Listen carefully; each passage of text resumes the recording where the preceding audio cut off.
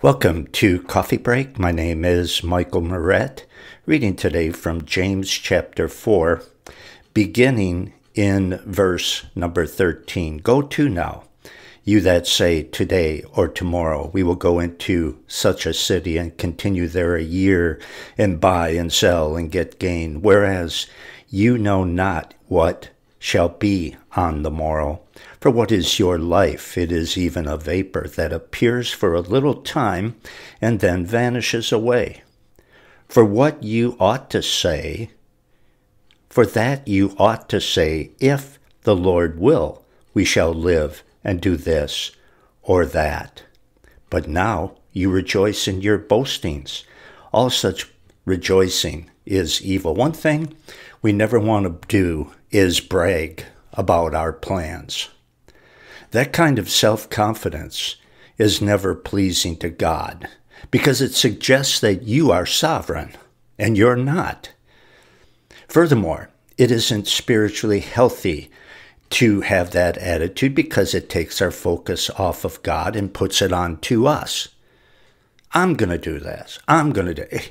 Consequently, when things don't go the way that we planned, we get upset with ourselves or someone else or with unexpected circumstances.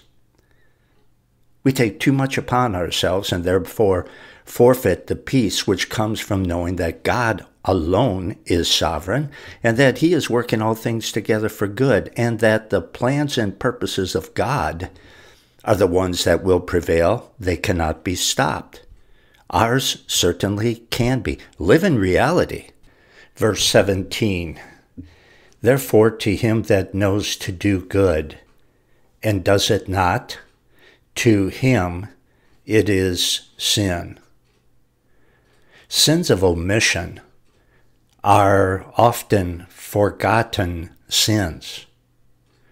Christians who wouldn't think about doing something wrong, like taking God's name in vain, or telling a lie, or stealing something, or committing adultery, or getting drunk, will often overlook the sins of omission.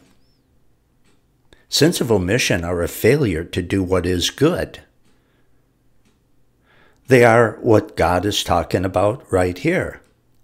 Sins of omission are knowing what is the right thing to do, but not doing it. It's good not to do what is bad, but it is also bad not to do what is good. It is bad to do what is bad, but it is especially bad, or I should say equally bad anyway, to not do what is good. God wants His children to go on the offensive when it comes to doing what is good.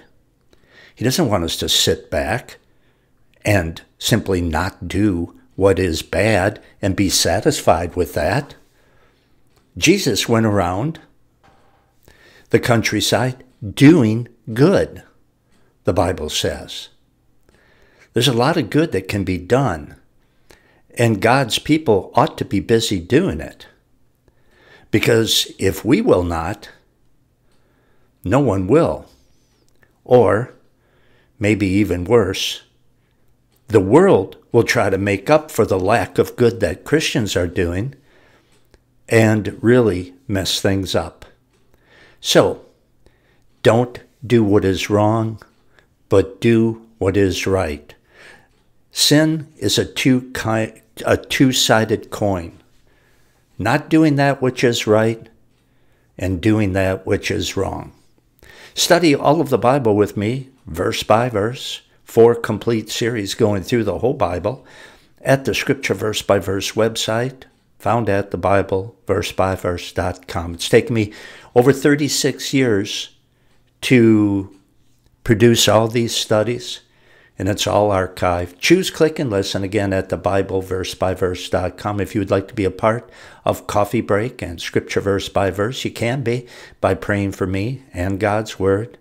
And when you take a break from studying with me, go to the front page, click the donate button, and prayerfully give as the Lord may lead. Until next time, so long, everyone.